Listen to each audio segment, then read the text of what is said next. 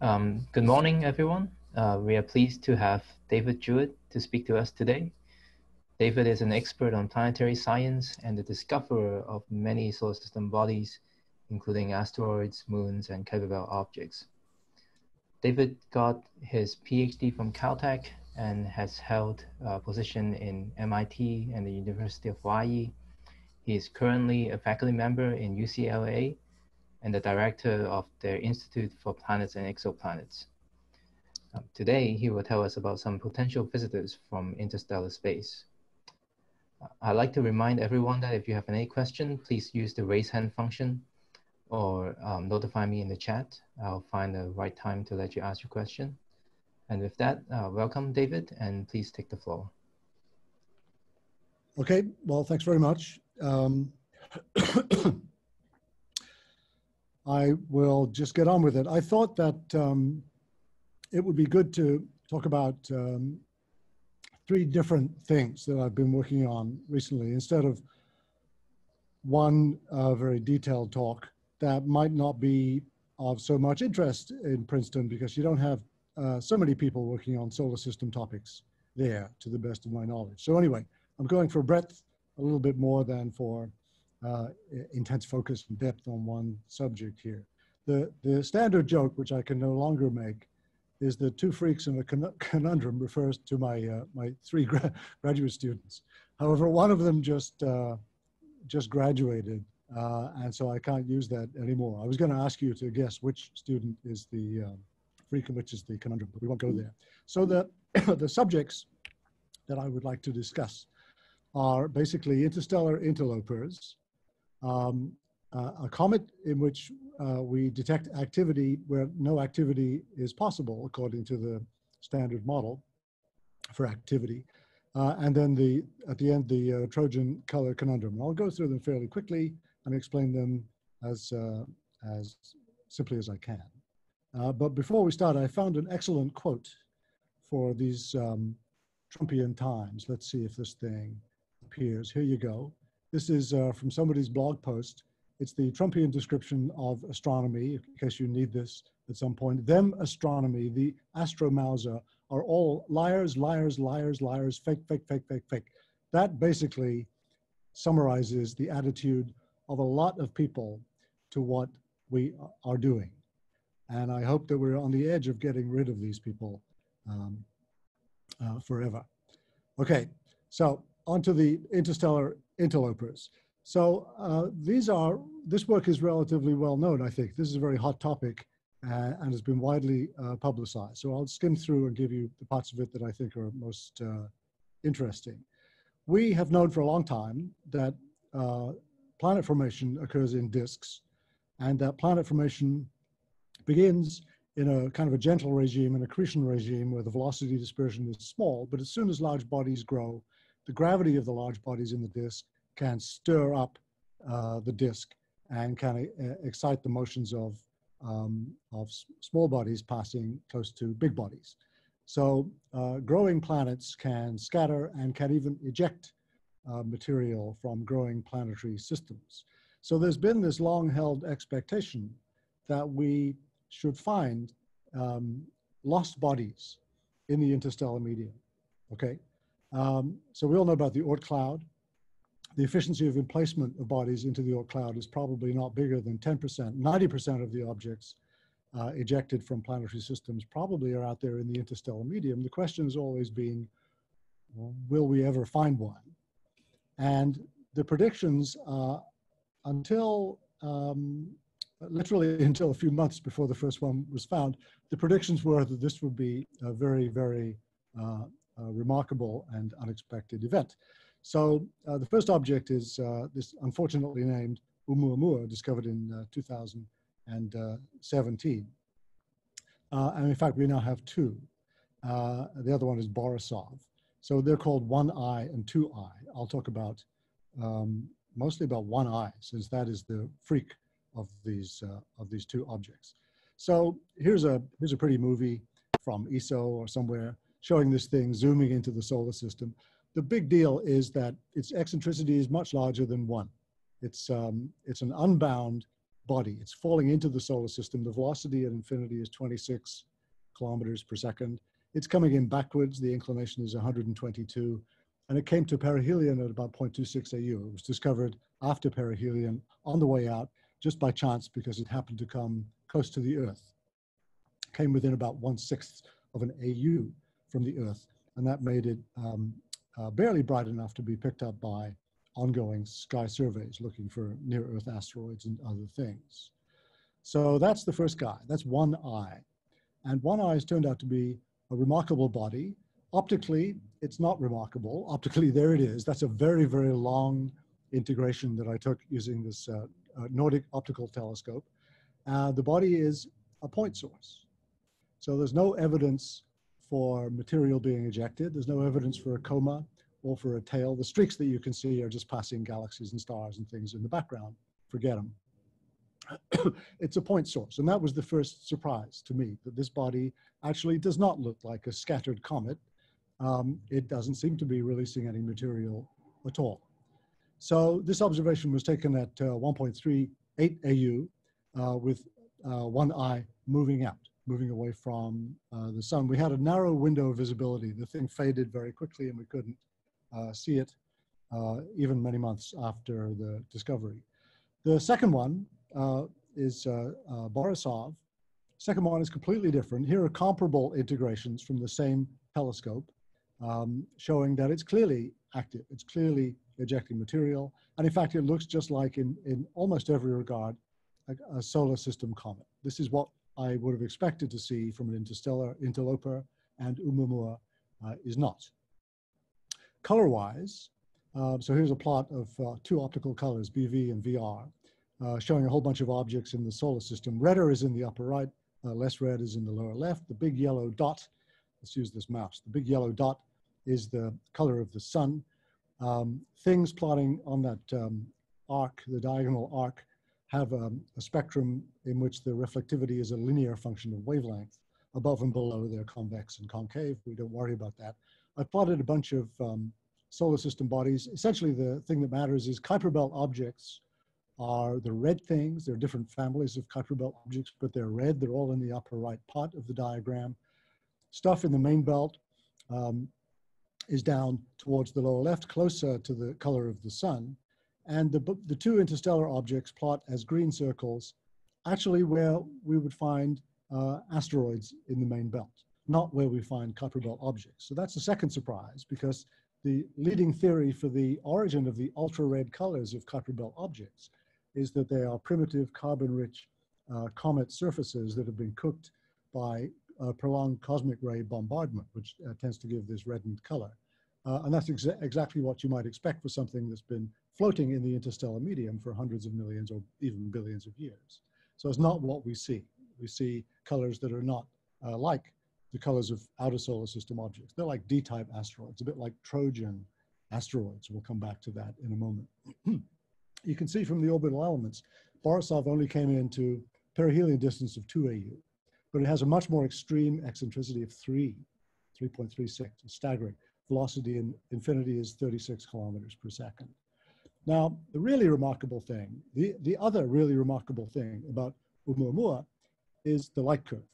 So here are measurements from Mike Drahus at Gemini showing the light curve. And the period from peak to second peak is about 8 hours, nothing special about that. Many asteroids and comets have similar periods, but the range is remarkable. The range is 2.5 magnitudes, a factor of 10.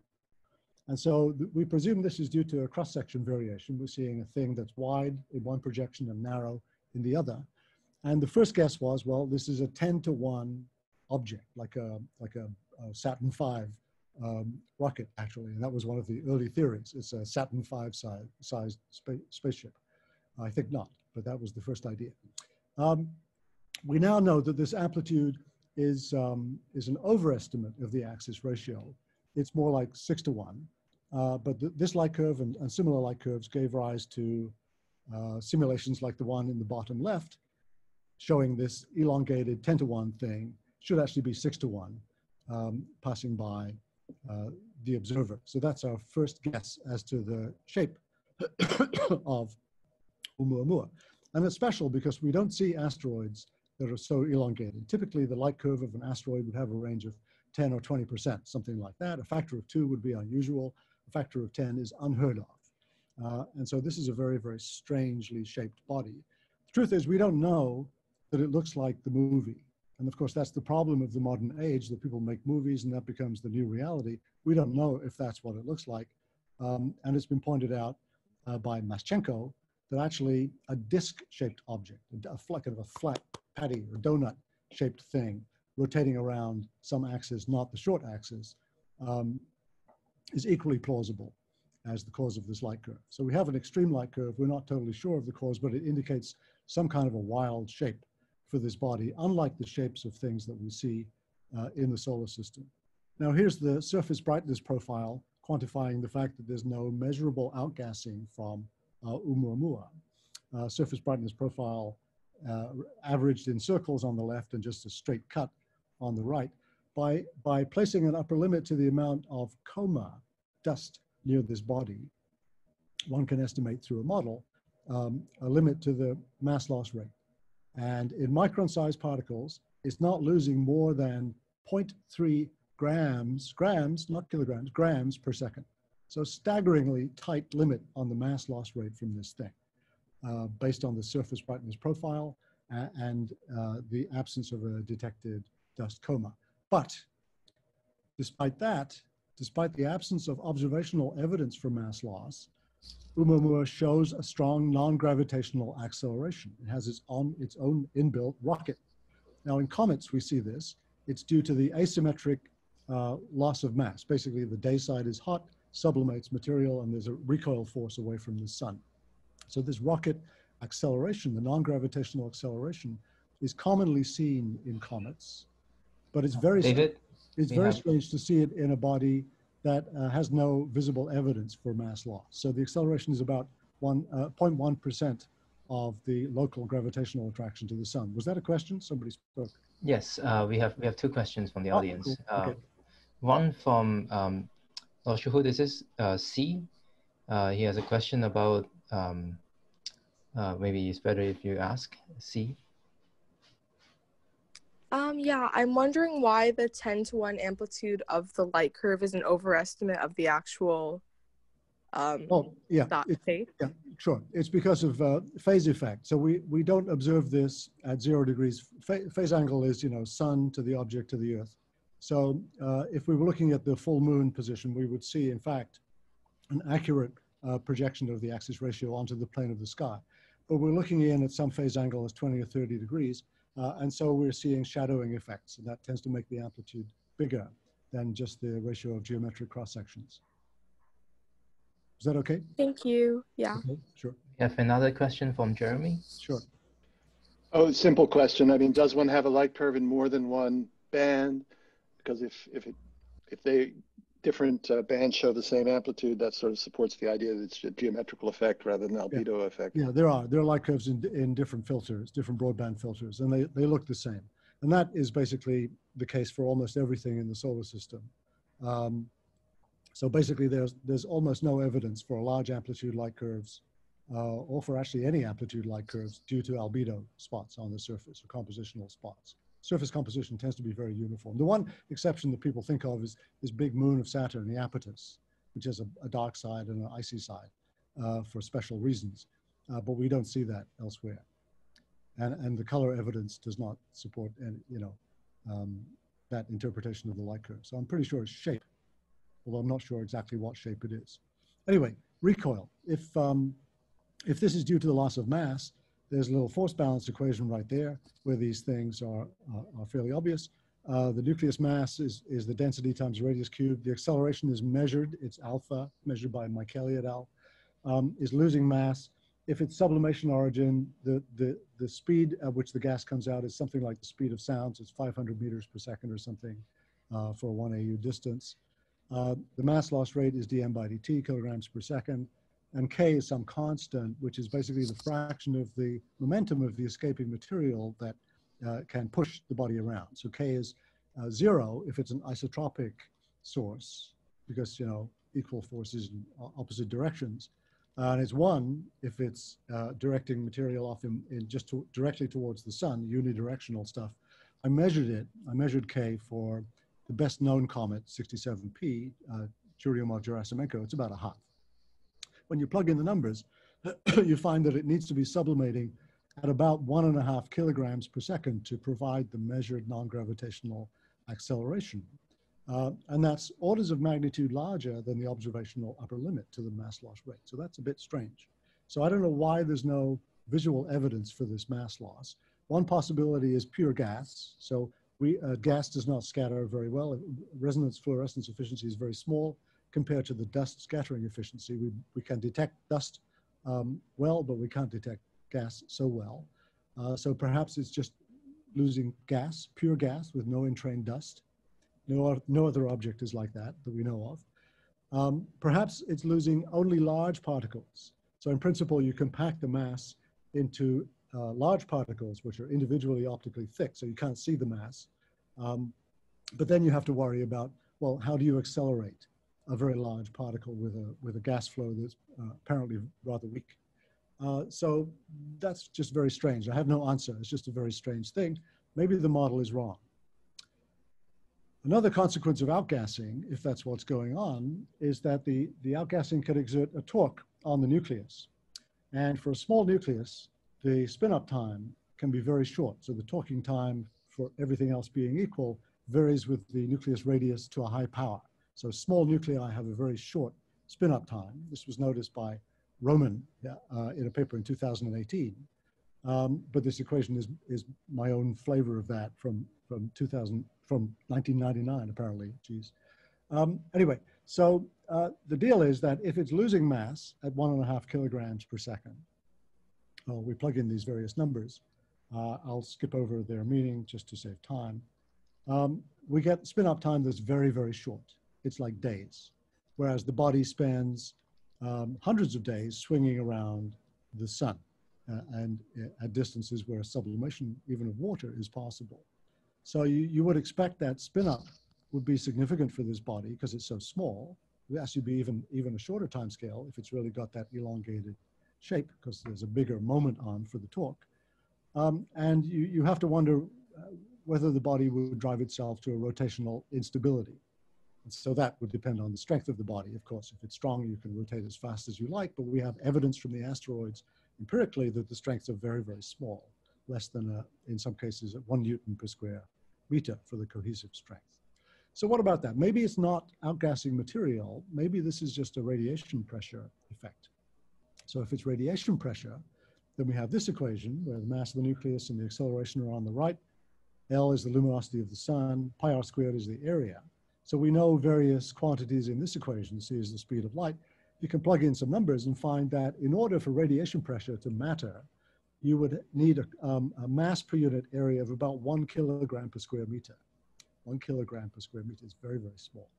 So if the density is 1,000 kilograms per cubic meter or something, then that corresponds to a thickness on the order of a millimeter, which is like a sheet of plastic, sheet of mylar. Okay, and this is the idea from the guy at Harvard, whose name I briefly forgot. On the other hand, if you know that the radius of the body is 50 meters, then you can calculate what density is required in order for radiation pressure to be significant on this body and to give the non-gravitational acceleration. And the answer is like stupidly small, 0.01 of a kilogram per cubic meter is 1% of the density of air. It's about 1,000 times less dense than aerogel and 100,000 times less dense than water. So, you know, that's tough to live with as well. We can't rule it out. I can't rule it out, but I'm just saying this is a very, very freakish object. So there's a summary comparison of 1I and 2I. They're both on eccentric orbits. They're both from outside the solar system. Borisov is more extreme dynamically than Oumuamua. It's also larger. I skipped over that, but Borisov is a larger body. We don't know anything about the shape of Borisov because its nucleus is shrouded in this coma. We can't see the nucleus directly. We know that Oumuamua is about a 6-to-1 axis ratio, rotates with an unremarkable period of 8 hours without any clear evidence for having been spun up by outgassing torques. No coma at all on Oumuamua, a strong coma, a very comet-like appearance on comet Borisov. We measure non-gravs on both 1i and 2i of about 10 to the minus 3 times the local solar gravity. In the case of Borisov, it's easily explained by outgassing forces. In the case of Oumuamua, one has to struggle because you don't see any evidence for outgassing. So you require about 100 kilograms per second to push Borisov around because it's pretty big. You require only 1.5 kilograms per second to push Oumuamua around because it's small. The measured mass loss rates are what I've listed right there. The point is that the measured rate is very, very tiny. The limit is very, very tiny for Oumuamua compared to the amount you need to actually cause the acceleration you observe. And they both have spin-up times that are comparable to or shorter than the time spent in the vicinity of the sun. So let me just end with this. Here is a plot showing, I worked out the brightness of Oumuamua as a function of time in the year before it was discovered. So here's the apparent magnitude on the vertical axis and the day of the year. So January 1 is day 0, or is day 1 in this plot. And what you see is this thing hovered around 31st magnitude for the first part of the year. And then as it shot past the Earth, shot up to a peak of magnitude 20, it was discovered at time D, indicated in the upper right, and exactly at peak magnitude, okay? And most of the time, it was below the horizontal dash line, which is the approximate magnitude limit of the Pan-STARRS survey in Hawaii that's looking for asteroids and other things of interest in the solar system and elsewhere. So, you know, not much chance to discover Oumuamua, and it was discovered basically at the only chance that it could have been discovered. There's no other time when it was observable by the existing survey telescope. So that alone, this plot just tells you directly that most objects like Oumuamua have not been and cannot be detected by existing surveys. Even the one we got can't be detected most of the time. So when you work through that, what you find is the number density of these bodies in the solar system near the Earth needed to give rise to the probability of detecting Oumuamua with the known characteristics of the Pan-STARRS survey. The number density is about 0.1 per cubic AU, 1 every 10 cubic AUs. Or, if you like, 10 to the 15 per cubic parsec, okay? That also means that inside the orbit of Neptune, 30 AU radius, there are 10,000 similar objects at any one time, assuming this density is uniform through the solar system, and we have no reason to think otherwise. And that means, since they take about 10 years to cross the solar system, they come in at a rate of 1,000 per year, and they leave, presumably, at the same rate of 1,000 per year. So there are 3 per day. 3 will come in today, and 3 will leave today of these interstellar bodies, which is absolutely staggering. Now, if one is brave enough to make the extrapolation to the entire Milky Way galaxy, the numbers are incredible. 10 to the 25 or 10 to the 26 of Oumuamua-like objects exist in the plane of the Milky Way galaxy. That's 10 to the 14 or 15 per star, corresponding to maybe 1% or 10% of an Earth mass per star. So that's not unreasonable, given what we think about the mass of comets in the Oort cloud itself, not very well known. Given what we know about planet formation, maybe that hangs together. But still, the numbers are astonishing. I think they're completely astonishing. Yeah. We have a question from Roman.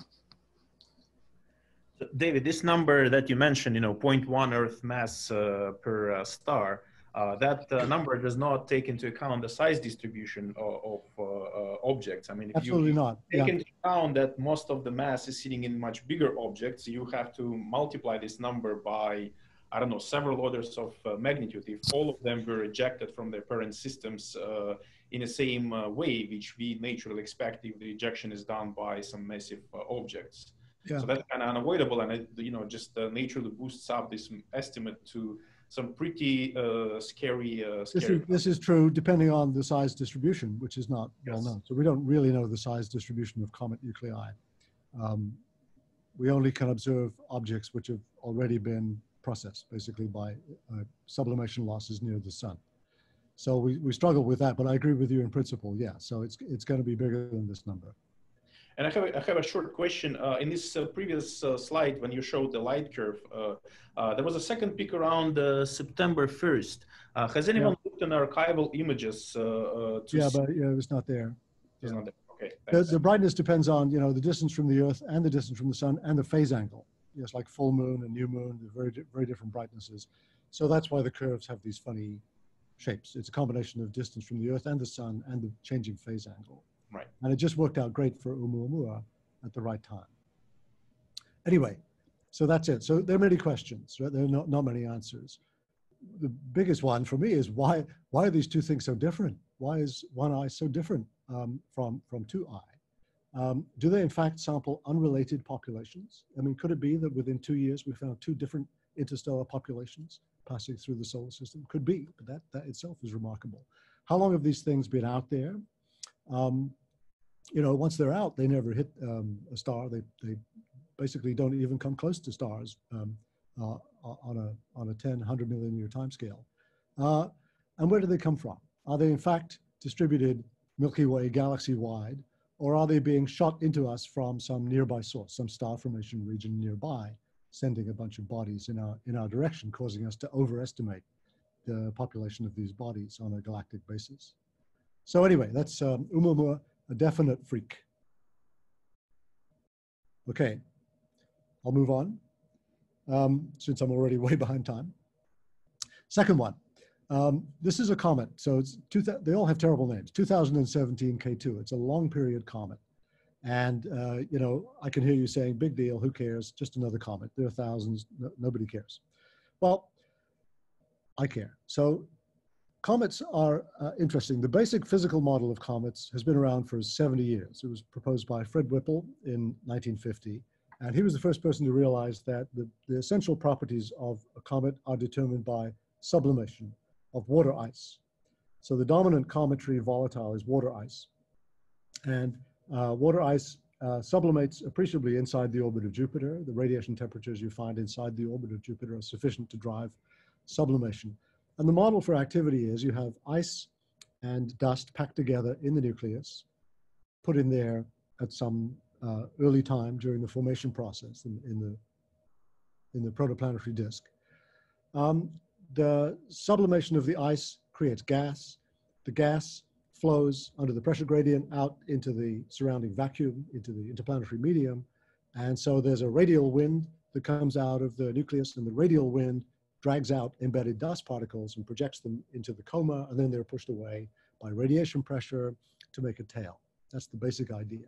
So if that were all that happens with comets, they would only be seen to be active inside the orbit of Jupiter. And actually to first level, that's true. So most comets are detected within 1 or 2 or 3 AUs of the sun. And by the time you get out to 4 or 5 AU, the activity has shut down and you're looking at a bare nucleus. We have known for decades, however, that a small fraction of the comets show activity far beyond the orbit of Jupiter, not just 5 AU where Jupiter is, but 7, 8, even sometimes 10 AUs from the sun, where temperatures are too low for the sublimation of water ice to occur. It's a rock, it's frozen. So how can that be? Well, one possibility is that heat is conducted near perihelion slowly into the interior and can vaporize internal ices with a lag, with a time lag. So the heat is picked up at perihelion, but the sublimation occurs after perihelion on the way out. That's one idea that applies to some comets. Another idea is that there are other volatiles. It's not just water. There are other ices in comets, and they can sublimate at larger distances from the sun. And still another idea is that comet ice is amorphous because it formed at very low temperatures and very low pressures in the protoplanetary disk.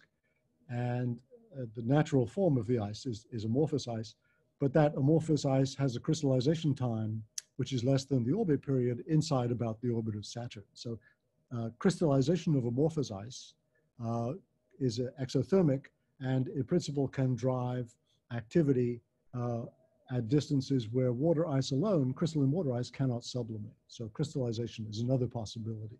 Although I must say we have no proof yet that there is amorphous ice in comets. That is the natural form for ice formed at low temperature and low density. So anyway, we have this problem. What's going on? Why do we have activity far from the sun? So the big deal with 2017 K2, which I'll just call K2, is that it's active not just at the orbit of Jupiter, not just at the orbit of Saturn, not just at the orbit of Uranus, but even beyond that. So it's active at incredible distances and incredibly low temperatures. And it presents a challenge to models of cometary activity, as I'll just describe briefly right now. So here's the orbit of this thing. It's also hyperbolic, but barely so. And so the eccentricity is marginally above 1, essentially because of perturbations, planetary perturbations. So we have integrated it backwards, and we know that it has been through the solar system before, millions of years ago. And that its eccentricity is slightly bigger than 1 because of scattering by the planets. It's never going to come back because of that. But in the past, the eccentricity was less than 1. So this is an Oort cloud comet that's drifting in. The perihelion is close to the orbit of Mars. Perihelion is coming up still in 2022. It takes a long time to fall into Mars. It's coming in roughly perpendicular to the solar system. Okay, so here are some integrations, some backward integrations of clones. And you know, there's a probability distribution, but it looks like the previous orbit period was about 5 million years, semi-major axis, 28,000 AU, so aphelion was roughly twice that. Eccentricity is, instead of 1.0001, was 0.49, so a little bit less than 1, so it's bound. It's an Oort cloud comet that's just been scattered out for the last time. All right, so it looks like that. So, you know, to me, it looks like a globular cluster.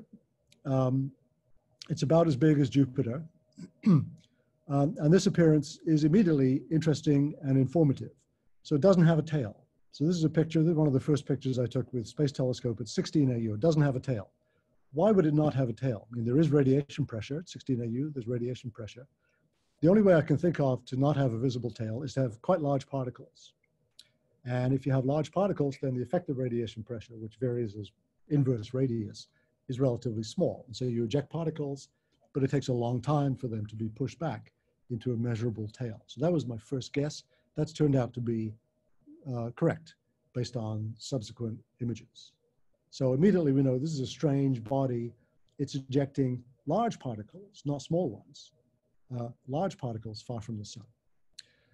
Then we went back through the archive. So my grad student Manto went back through the archive and found an image of this thing, a pre-discovery image with the CFHT at 24 AU. So it was active at 24 AUs from the sun, where the temperature is 50 Kelvin or something, black body temperature, ridiculously low. So that's interesting. Here's the recent development, more recent development of the coma. We do have a tail now. I had some pictures a couple of weeks ago, has a nice clear tail. But the basic picture of this body ejecting 100 micron size and even millimeter sized, gravel sized particles seems to be correct.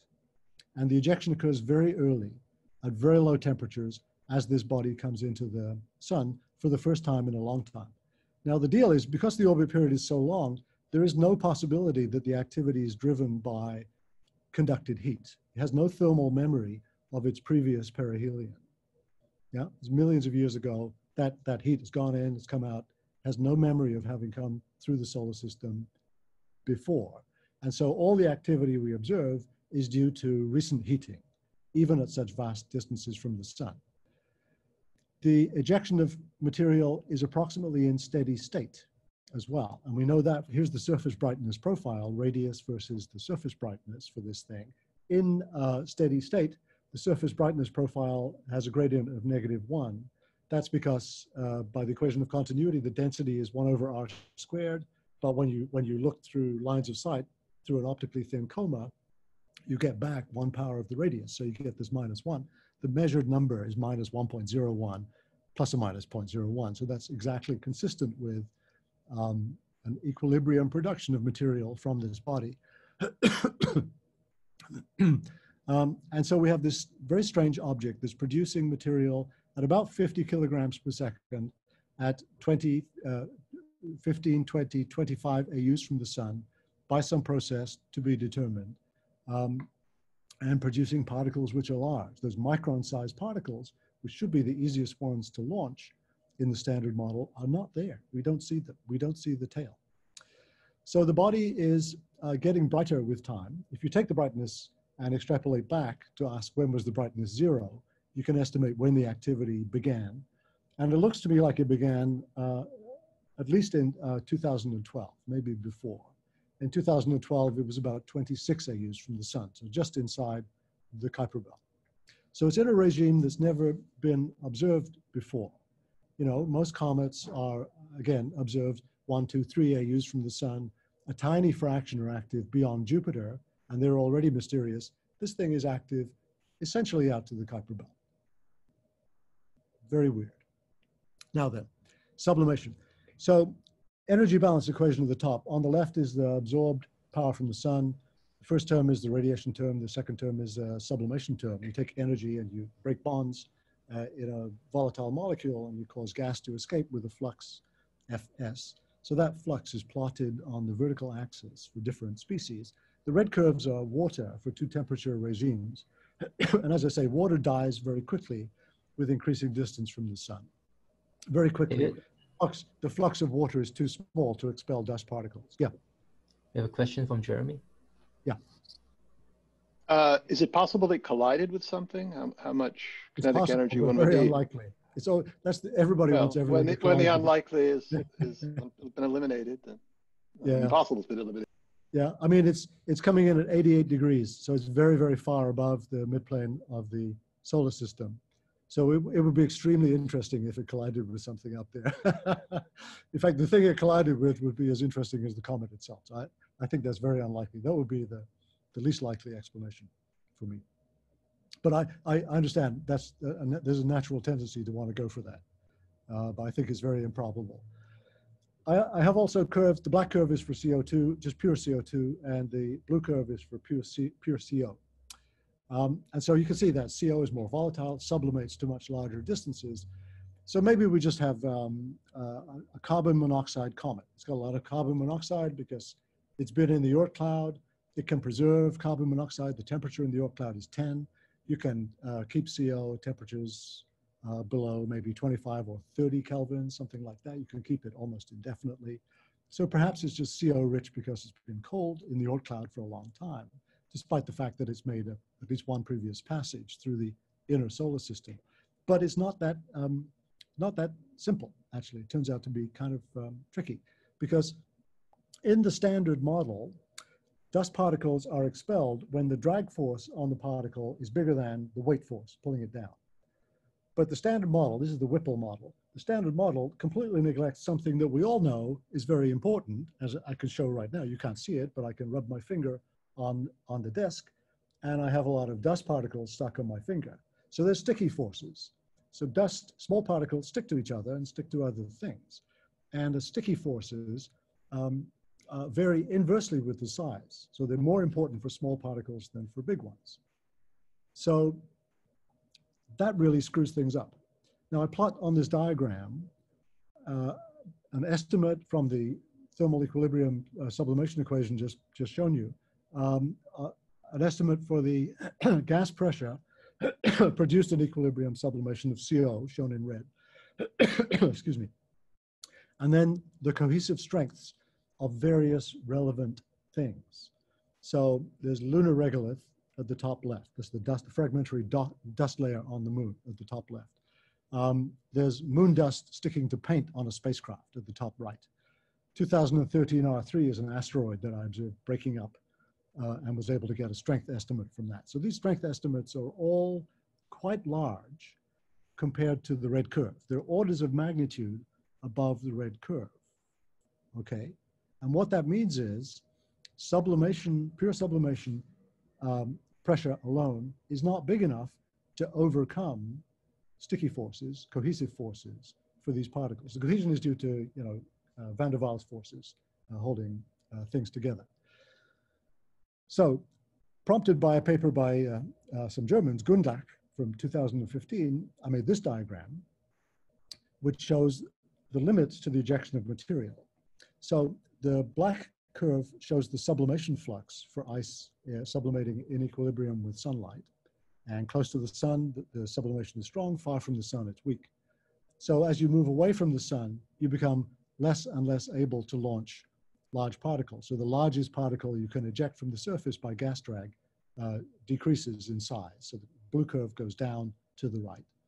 But the big particles are precisely the ones that are not so much affected by the sticky forces, the cohesion forces. So you have the red curve, that the particles that you can eject against cohesion have to be on or above the red curve. So you want particles that are on or below the blue curve and on or above the red curve. Now we're out talking at distances 16, 20, 25 AU. What that means is we're at distances where particles are too heavy to be ejected by free sublimation of CO and too small to be ejected by cohesive forces. So they're in this forbidden zone between the red and the blue curves. So it's a very paradoxical thing. So if this new treatment, including the effects of cohesion, applies, why would it not? Cometary activity is confined to that little allowed zone over on the left, inside for CO, inside about 6 AU. So that's a bit of a puzzle. So the standard model, K2 breaks the standard model. And it breaks the standard model because of the effects of cohesion, which, and gravity, which prevent the ejection of the particles that we see being ejected from this comet, these sub-millimeter sized particles. So that's the weird thing about this body. Okay. So for speed, the questions are, what drives the activity far from the sun? So we don't have enough gas pressure to launch big particles against gravity, but the big ones are the easiest to launch against cohesion. So we're in this forbidden zone. Maybe there's some other process. Maybe it's not sublimation of a supervolatile. Maybe it's a non-thermal process. Maybe thermal fracture is important, even though the temperatures are low. Maybe there's some other non-thermal process yet to be thought of. Or maybe there's a pressure buildup. Maybe there's a way to confine pressure from sublimation. So you don't have free sublimation into a vacuum. You have to confine sublimation into a space, which reaches some critical value and then blows up the surface, ejecting particles. I don't know. So the comet is interesting because it challenges the existing model for sublimation. The big picture question for this object is, what happens to comets on the way in? How pristine is pristine? We're always talking about comets as being Rosetta Stones from the disk of the sun, but we're seeing that they are changing and evolving even at many tens of AUs from the sun, even at the Kuiper belt distances. So what happens to them before they get into the inner regions of the solar system where we study them in detail from the ground and with spacecraft? They're already not pristine. And then the last, there's some papers. Here's the last section of this talk, the Trojan color conundrum. So to introduce that one, let me remind you that there is this thing called planet migration. Yeah, so you all know that. In the solar system, planetary migration was identified first and best from the Kuiper belt. So we see in the Kuiper belt, which is this set of bodies beyond Neptune, we see that various mean motion resonances with Neptune are heavily populated. So Pluto is one of these resonant bodies, but there are hundreds and thousands of resonant Kuiper belt objects, many more than you would expect if you just sprinkled bodies into the Kuiper belt at random. So essentially the only model of which I'm aware to account for the high population density of the mean motion resonances in the Kuiper belt is one in which the planets migrate. And so the idea is that planets, while they're growing, are exchanging angular momentum with particles in the disk, maybe with gas in the disk, and that exchange of angular momentum can cause their orbit size to change. Now, in a one planet solar system, one planet scattering some body, The scattering would give some energy and angular momentum to the small body, shoot it off to the interstellar medium maybe, and the planet would move in. We have a multi-planet system, and so it turns out the source of the energy and angular momentum is Jupiter. So Jupiter, we think, moved in probably by a few tenths of an AU, maybe half an AU, and Saturn and Uranus and Neptune moved out. And the reckoning is that Neptune may have moved out by 5 or 10 AU, quite a long way. And as it goes out, it kind of sweeps up bodies into the mean motion resonances. So the evidence for mean motion resonances and planet migration to get together is pretty tight. I think it's hard to get away from that. Now that idea has, in a sense, revolutionized the dynamical study of the solar system by converting it from this kind of boring clockwork system where everything is sort of repetitive and maybe there's chaos, but it's very weak and nobody cares, to a much more dynamic system in which quite strong chaotic events can occur. So that's the understanding of the so-called Nice model. A bunch of people in France and elsewhere got together and explored this using n-body codes, black box models, to see what kinds of extreme things can you do with the solar system. And they found that, you can do good things. So for example, you can clear out most of the mass from the Kuiper belt. You can eject it through having dynamical instability in the solar system. And you can tweak parameters in the model to explain many, many features of the solar system, including the existence of the Trojan asteroids of Jupiter. So we've known of Trojan asteroids for 100 years. I think there are 7,000 or 8,000 now known objects. The actual population is a big fraction of the main belt population. There's probably 500,000 Trojans bigger than a kilometer or something like that in these swarms, 60 degrees ahead of Jupiter and 60 degrees behind. And we don't know where they came from, but a very popular recent idea is that they're captured from the Kuiper belt. So as Neptune moved out, picked up bodies in its mean motion resonances, but it also scattered a lot of bodies from the Kuiper belt and blew many objects out of the solar system, knocked others into the sun and had collisions with planets, but also allowed some bodies to be trapped in dynamical niche populations like the Trojans of Jupiter. So that's the idea. So this model is taken, I think, a little bit uncritically. Part of the trouble is that the Nice model has many parameters, okay?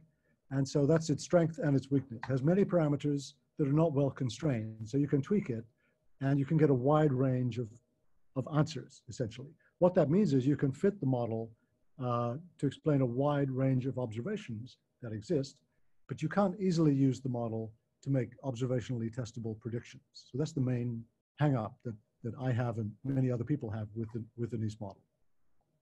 It's hard to test. So a couple of years ago, I thought, well, we know of another Trojan population. There are Trojan asteroids of Neptune as well, discovered by Scott Shepard and Chad Trujillo and some other people. We know not very many, but we do know of some Trojan asteroids of Neptune. So it seemed to me that if the Trojans are captured from the Kuiper belt, then the colors of the Trojans, so this is a very simple, dumb argument, but it's what I do. The Trojans should have basically the same colors as the source population from which they are derived in the Kuiper belt.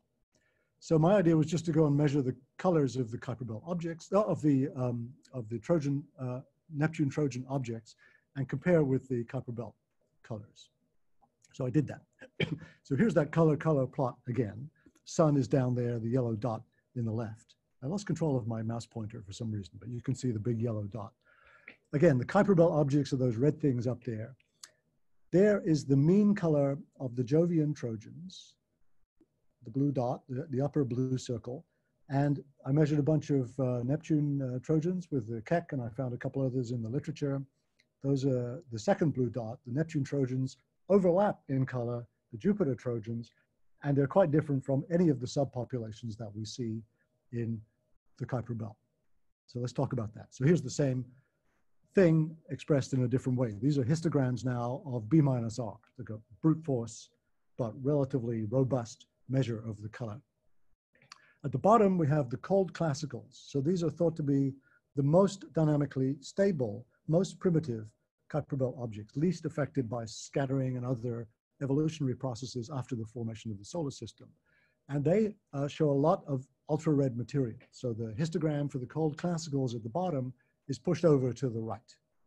As we go up, the next box is 1, 2, 3, 4. The next 4 boxes are the so-called dynamically hot populations. These are populations that have been excited in the Kuiper belt. So the velocity dispersions are bigger, they've been pumped up. The Plutinos are the 3-to-2 resonant population. The scattered objects have a perihelion that allows some dynamical engagement with Neptune. They have broad color distributions, but they include ultra-red objects. They go all the way up to B minus R of 1.8, even 2, in the case of the Centaurs that you can see. These are bodies that have come out of the Kuiper belt. Then you have the second box from the top, the Jupiter Trojans, which lack ultra-red material at all. The histogram is way over to the left. Compare that to the other histograms. And the Neptune Trojans are consistent with, you can apply statistical tests, but the point is you can see by eye, the Neptune Trojans and the Jupiter Trojans are consistent with each other, and they are different from the other distributions. So the idea is that, you know, that's not what you would expect. If the Neptune Trojans are captured and the Jupiter Trojans are captured from, for example, the hot classicals or the scattered Kuiper belt objects, then we ought to see more red objects than we see. So this color difference has been known for a long time. So actually so I measured the Jupiter Trojans, you know, probably in the 1980s, and the Kuiper belt in the 1990s. So we've known since the 1990s that the Jupiter Trojans do not have the same color distribution as the Kuiper belt subpopulations. And I always thought, well, that's because the Jupiter Trojans are quite warm. So they've been thermally processed. They've had sublimation, stuff has happened. But you can't argue that for the Neptune Trojans. They're too cold. The Neptune Trojans are at the same temperature, essentially, as the Kuiper belt objects. So there's no room for thermal processing or chemical processing of the Neptune Trojans in the way that there might be for the Jupiter Trojans. Again, cumulative plots show the same thing. So I looked for other possible explanations. There's some, going back to collisions, there's some probability of collisions between Neptune Trojans and other populations in the Kuiper belt, but they're quite rare, and they're very unlikely to be able to affect the color distributions in any systematic way. And also, we don't see any evidence for collisional resurfacing from impacts in the Kuiper belt. So I contend that this color difference between the Neptune Trojans and the source populations in the Kuiper belt can have several possible explanations to be determined in the future when we get better data. First of all, it might be that as we get more data from LSST or somewhere, we will find that this difference in color distributions vanishes. It's significant now at the 3 sigma level, something like that. Maybe sometimes 3 sigma results go away, right? So that's a possible future.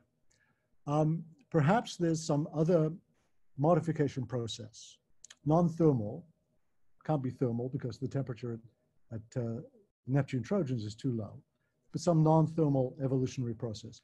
I don't know what that would be. It doesn't seem to be collisions. Or perhaps the Trojans are not captured Kuiper belt objects.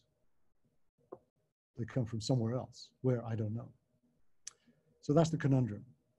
So those were a freak interstellar object, a freak comet active at ridiculous distance from the sun, and the Trojan color conundrum. And I'm a little bit late, but I'll stop right there. Thank you. We have one question from Ed. Yeah.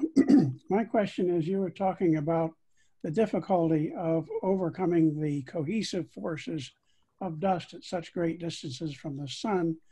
And as if I understand correctly, that was because the gas drag was not strong enough to propel the particles outwards. Yeah.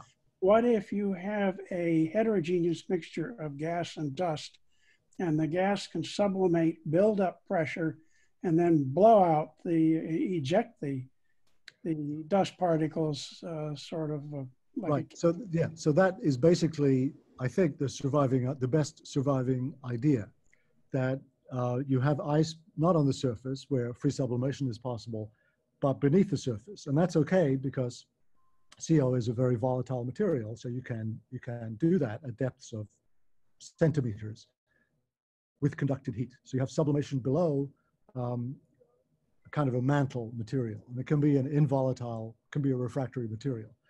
And then the sublimation pressure builds up to some critical level and then cracks it and blows out material. That's the hand wavy idea. Yeah, that's what I had in mind. Right. And that might be consistent with what we see on 67P, for example, where we see activity, but it's not entirely clear where the activity is coming from. It seems to come from a geologically non-distinct area on the surface. So perhaps that's the case. Perhaps it's CO sublimation from beneath a porous, but not too porous, refractory mantle. Yeah. So the small particles, the absence of small particles in comet K2 is almost certainly due to the sticky forces. So the small particles could be launched by free sublimation from an ice surface because they don't have much weight. The nucleus itself is tiny, right? Less than 90 sometimes comets show episodic outbursts, which I thought were interpreted by that phenomenon. Right, but this is not like that. This is not episodic. This is steady state. Yeah, we know that from the surface brightness profile. And the outbursts also are not understood at all. The outbursts may, in fact, be driven by crystallization. They're quite nicely explained by crystallization events in amorphous ice. But the big deal about K2 is it's so cold, crystallization cannot happen. The crystallization time is like 1 billion years or something at 50 Kelvin. Actually, it's longer than the age of the solar system at 50 Kelvin. So we can forget crystallization for K2 at these distances. However, the other beautiful thing about K2 is it's coming in, and I keep on watching it, it's now coming into distances where crystallization should begin to be possible. It's now at 8 AUs from the sun. That's about where it could happen. And so it's the first time where we've identified a comet coming into the solar system at such a large distance that we can see it going through these various stages of activity. And eventually it will enter the regime, the standard regime, where the activity is driven by the sublimation of crystalline water ice. But we still have a couple of years to go to get there. So we're looking at a comet in a regime that's never really been observed before. So that's why I like that. It's very cool. We have many questions lined up. Next from Bruce, please. Beautiful talk and much to think about. So could you tell us in particular what the observational constraints are on the constancy or non-constancy or allowing non-constancy of the angular momentum of Oumuamua based on observations of? Oh yeah. Okay. So what we know about Oumuamua is fairly limited. We do have these rotational light curves from several days. And the claim is made in the literature that the light curve is not strictly repeating. So if that's true, if that were true, it might be evidence for precession, for example, of the nucleus. Maybe you have a couple of periods, this thing is wobbling as it comes around. You might expect that from torquing and so on. So that's one possible explanation. But being a skeptical individual, I look at the light curves. Let me see if I can go back and find that. When you look at the light curves, the differences are not huge, and you have to wonder, there you go, you have to wonder about the accuracy of the measurements. So, the body is not super bright, 22, 23rd magnitude, something like that. It's whizzing past all sorts of things in the background. Stars and galaxies are there contaminating the background. The phase of the moon may not be good. And so small differences between successive rotations may not be significant. So I think it's a mistake, frankly, to put too much into this idea that the light curve is changing on a day-to-day or even week-to-week timescale. Well, there may not be evidence of it changing, but how strong is the evidence against it changing? Well, you can see from the curve. What is allowed? You can see from the curve. So the difference between the red curve and the blue curve, for example, is 10%, a few tenths of a magnitude. But this is, how many rotations are we seeing here? It looks like just 2 or 3 rotations. Yeah, the assumption here is that it's doubly periodic, right? So it's a shape rotation you see the fat side twice and the thin side twice as it rotates. So the period is 8 hours. So you're seeing for the blue curve 1.5 turns put together from a couple of different days, and similar for the red curve. Actually, the red curve is a repeat. The red curve on the right is a repeat of the main red curve. So you're just seeing a couple of days of data. Okay. So I think you just don't want to push that. I mean, people have pushed that, but I think it's a mistake. Well, you have to push something because it's so crazy, right? Yeah, but you don't want to get too desperate. Okay. All right, next question, Dan. Hi, David. Hello. By the way, all my people pictures are frozen. I don't know what that means. Okay, there's not much to look at with me, so. Okay. So for the third hypothesis about the Trojans, I was wondering about the collisional hypothesis, right? So collisions are rare, but I was wondering whether for the Trojans, whether those collisions and the ejecta from that collision, maybe the ejecta bounces around the Lagrange point so that the collision rate from secondary impacts might be larger than for the Kuiper belt objects. Yeah. So the whole